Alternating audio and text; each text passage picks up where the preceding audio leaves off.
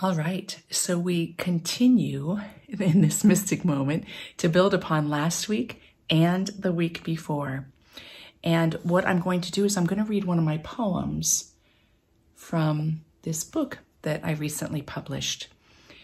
It adds a bit of breadth of investigation to the mystic moment that's been introduced around being alive.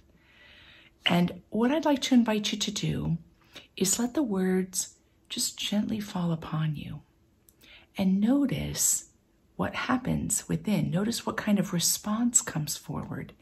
And when you notice that response of your own, then stay with it after this video ends.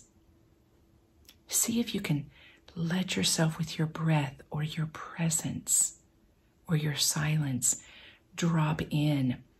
You could relish it. Means you kind of swish it around in your mouth and enjoy what textures it's revealing to you.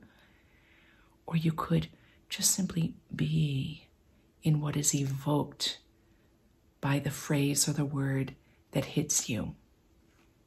It's a way of having a mystic moment that is very accessible to all of us. Even though I know it is you whose grace will unfold me. Even though I know my efforts are never the author of my finding, still yet, there is a hope that lingers in the search.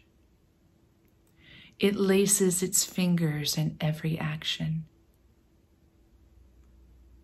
What you have made me to be.